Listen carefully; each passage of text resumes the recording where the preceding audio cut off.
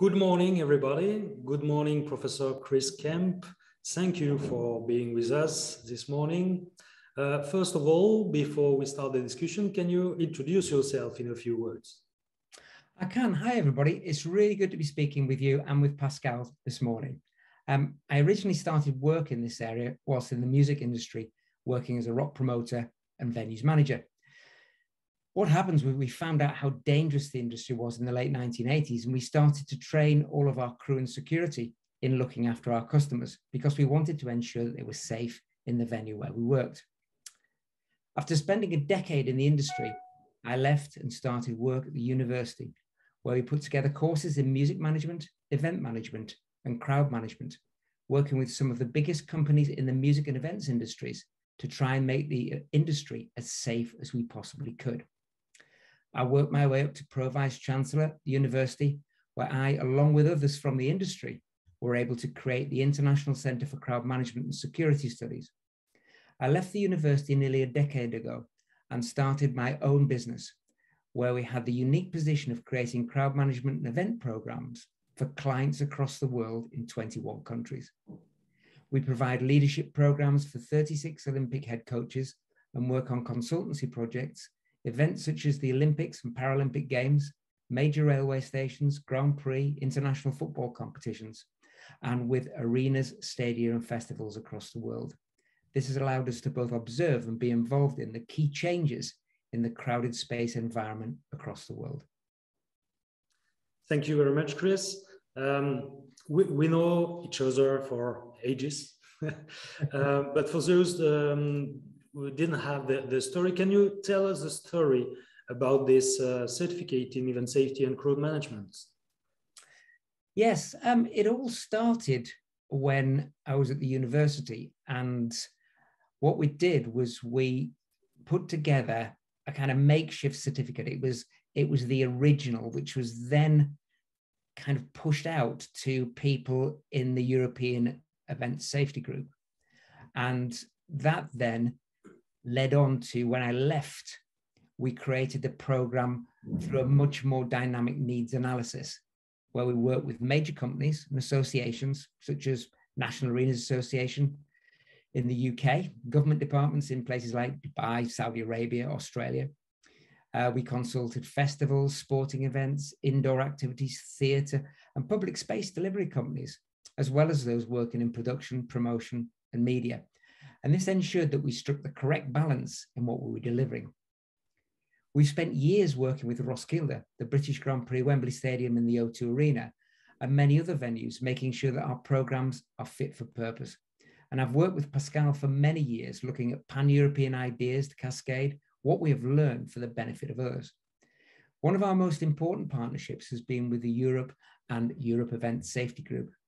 Initially, I headed this up with Henrik Nielsen from Roskilde, but I've now stepped back and Pascal has joined Henrik in the driving seat, which ensures the quality and drive needed to make headway in festivals across the continent.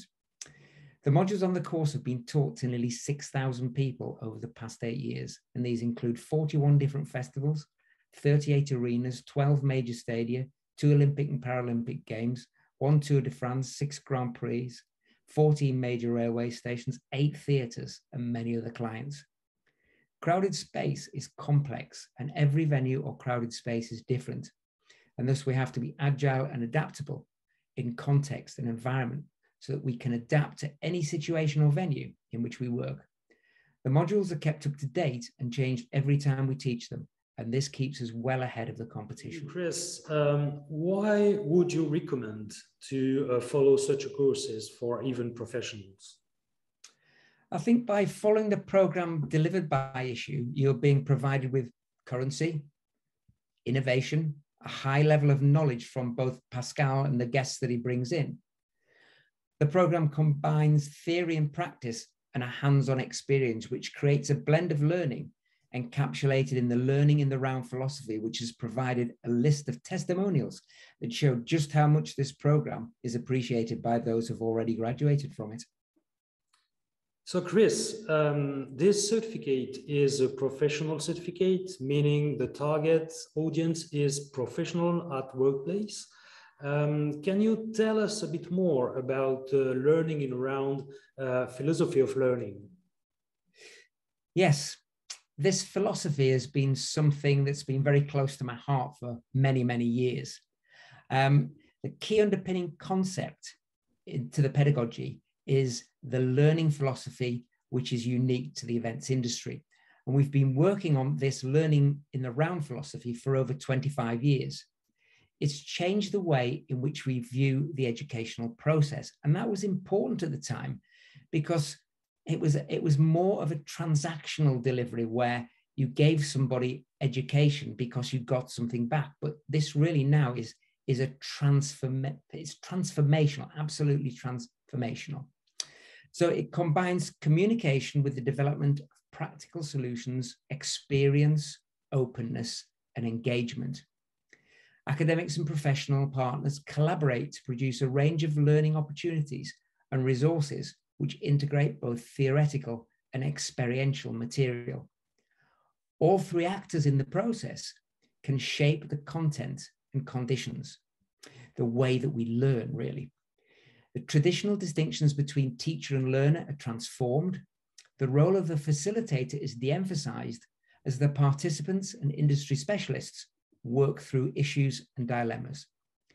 Learning in the round is a profoundly social process where learning is not transactional, it is transformational. So it's all about that link between the facilitator, the expert, and the participant. Perfect. In conclusion, you are one of the experts teaching alongside with me this certificate.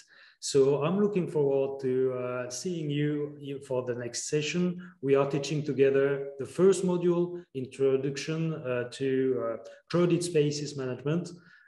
See you soon, Chris, and thank you very much. Thank you.